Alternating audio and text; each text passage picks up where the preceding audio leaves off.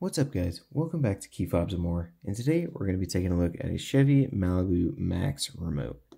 For this, you're going to need a CR2032 battery and a small flathead screwdriver, both of which will be linked in the description below. To begin, you're going to want to take a look at the bottom right hand side of your remote and find that notch.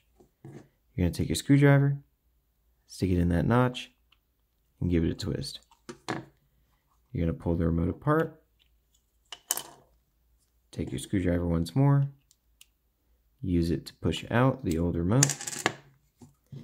You're going to put the new one in, positive side up, put the back on, and that'll be it. If you like the video, make sure you hit that like and sub button. Also, be sure to turn on notifications, that way you don't miss out on more videos on how to change the battery in your remote key fob.